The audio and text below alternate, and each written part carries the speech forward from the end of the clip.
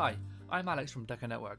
Today I'm going to show you our new DecoNetwork font selector tool, which allows you to hide fonts from your online designer. As you can see, we have a large number of fonts, some of which you may not want to offer on your website. Well, now you have the option to remove these with our new font selector tool. As you can see, you can choose between our standard true type fonts or our embroidery fonts, and all you have to do is select the ones that you wish to hide from your site. The ones that have been highlighted red are there to show you that you have selected this font and you are going to hide it. As you can see at the bottom of my screen, I'm being given some CSS code.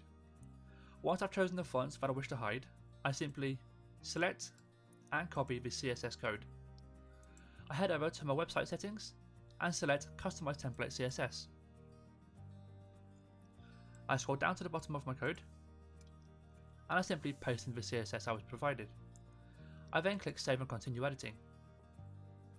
Now, if I come back to my website and refresh, if I select Add some text and click Add text, if I now go and open up my list of fonts and select all, you'll see the fonts that I have selected from the top are now gone. And that is our new DecoNetwork font selector tool.